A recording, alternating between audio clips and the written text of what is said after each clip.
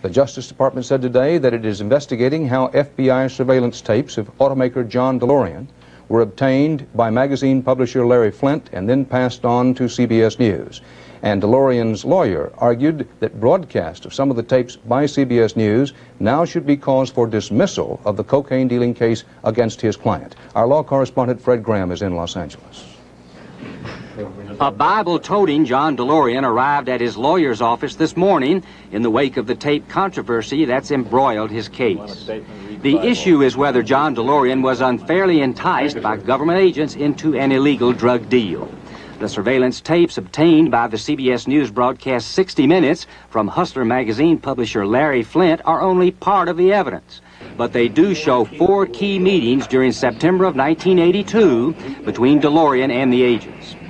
September 4th, 1982, in a Washington, D.C. hotel room, DeLorean discusses a vague business deal with an FBI undercover operative who offers to let DeLorean out of the deal.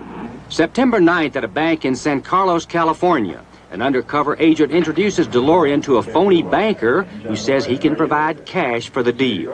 September 20th, the Bel Air Sands Hotel in Los Angeles. The phony banker, seated on the left, and DeLorean meet a suspected big-time drug smuggler, the real target of the undercover investigation, who says he won't get involved unless DeLorean was involved.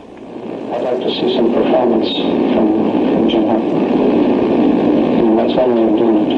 If he can't sell the stuff at the price that ought to be sold at, then why should I risk my money and his money? September 28th, the Bonaventure Hotel, Los Angeles. DeLorean meets with 2 undercover men. One mentions cocaine, another heroin. DeLorean did not back out. During the first 3 weeks of October, DeLorean assigned half of the stock of his company to the undercover agents, allegedly as payment for the drugs. And Hetrick imported 220 pounds of cocaine from South America. Hetrick was arrested and pleaded guilty. The cocaine was seized.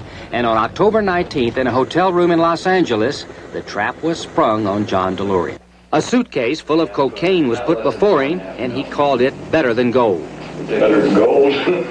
Gold weighs more than that, for God's sakes. A few minutes later, the FBI arrived, and John DeLorean was put under arrest. Fred Graham, CBS News, Los Angeles.